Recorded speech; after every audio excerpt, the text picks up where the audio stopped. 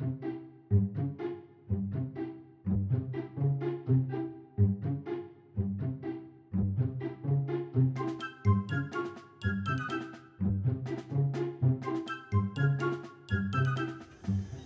back to Tied Up with the Morgans. Today I'm going to show you how I collect and prepare shagbark hickory seeds to grow trees from. The nice thing is you really don't need anything special. Like this is great if you're trying to collect a whole bunch of acorns or different nuts, right? There's different sizes. This is a medium size and I have a smaller sized. But you don't really need that. You don't need it at all for anything. But if you're trying to collect thousands, sometimes that helps. Whereas with the shagbark hickories, I prefer to just use my hands. And that's just because each nut is going to have four pieces of a husk, right? The shell that it's in. And so if you're using the nut gatherer rolling over, you're going to be collecting a lot of that you're going to have to then clean out. So I like to just use my hands. You need a 5-gallon bucket, or if you have a cat. I don't have a cat, but if you know someone that has a cat, you can get this from them. These things are great. You can reuse them. In here, I forget. Okay, yeah, here's some red oak acorns I collected the other day. So yeah, that's great. You just really need a bucket, something to put them in. And yeah, I don't like using any like Ziplocs because I just want it to breathe. If you do, make sure it can breathe. Paper bags work great. They work better than Ziplocs in my opinion. So yeah, I'll show you where they are. We're collecting them, and then I'll show you what we do next. All right, we're over here at the shagbark hickories, and you can see the leaves are really falling already. But you just start to collect these as they fall, if it can focus, and get a whole bunch of them. If you look out here, there are a whole bunch. There's a squirrel right over there. So I'm competing against the squirrels and the chipmunks, but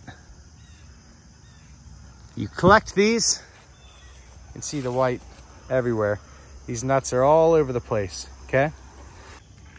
So you need to then soak those nuts for 4 days. Every 24 hours, changing the water, giving it fresh new water.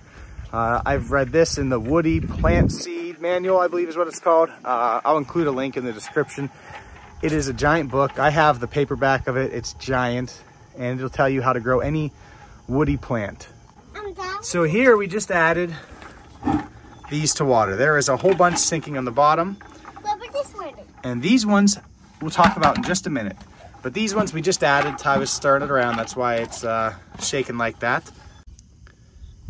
So we just added water. There's a lot sinking already. So what we'll do is let this sit for 24 hours. And then tomorrow we will drain the water and we'll add fresh water, and we do that for 4 whole days. This batch, there's about 150 in here, just finished its soak of 4 days. So now what we're gonna do is add a little peat moss to this bucket. They're kind of wet enough already, actually just right. You don't want it to be soaking wet at all. You don't really want, like, you can tell. And we'll get to that. But anyways, we will add some peat moss, and that will absorb some of the water and retain the moisture, keeping these from drying out. So we'll then have this, I'm gonna add peat moss, mix it all up in here, and then put that in put it in a 1-gallon Ziploc bag with holes in it, and I will then stratify these in the fridge for 120 days. So you can do that in the fridge, or you can do it outside. I prefer to do it in the fridge only because I don't have the bed space available right now. My trees aren't dormant yet, so I can't pull all of the beds out of, or all of the trees out of the beds. So I'll use the fridge. And I also have some bed space available, but that kind of goes for anything in the white oak group because those are going to be growing their radicle right now. So it's going to get that little root coming out of the acorn. So I leave that space for any of the white oak group trees. Swamp white oak, chinkapin, bur oak, chestnut oak, all of those will be going into my beds now. Whereas the other things I'd just be putting in my seed fridge. I have a fridge dedicated to just seeds, and I overwinter them in the fridge. The other nice thing about doing it in the fridge, you don't have to worry about any rodents, squirrels, chipmunks, mice getting to the nuts. So I prefer to do it in the fridge, but the reason it goes in the fridge, you just have to recreate a wintered, a moist, cold stratification period in order for these nuts to germinate. So they need to go through that period to germinate. All right, I have added some peat moss to the hickory nuts, and I got it moist, but not too wet. Some people will mix this with like perlite or vermiculite, or even like a sand. I have only ever used just peat moss when I am doing an artificial stratification, which is in the fridge, and I have had good luck with this, so I just keep using it this way. It helps too to not get mold. I know some people will say just put it in a Ziploc bag or add a wet paper towel. That's a really common thing. Everyone says just to use a damp paper towel, and that's all you need. It's much faster to do it that way, but I have seen that that brings and invites mold more, which you don't want. And it seems like the peat moss, I believe, has some properties that are, I don't know the word I'm looking for right now, but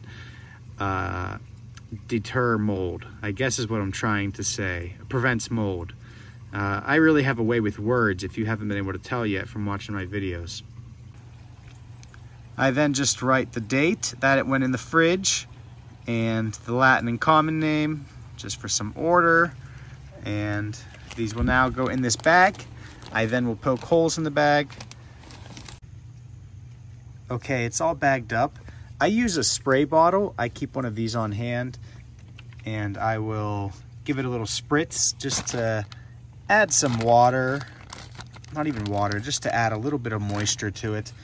What I do over winter is I check every couple, every 2 to 3 weeks, I would say. Check in on all of the bags, make sure there's no mold, make sure nothing's drying out, or make sure it's not too moist. And that's pretty much it. That's really the only maintenance you need over winter, is just check in on it every once in a while and, make sure there's no mold, make sure it's not dry, or that it's not too moist. So that's the preparation of the Shagbark hickory seeds. We now await 120 days.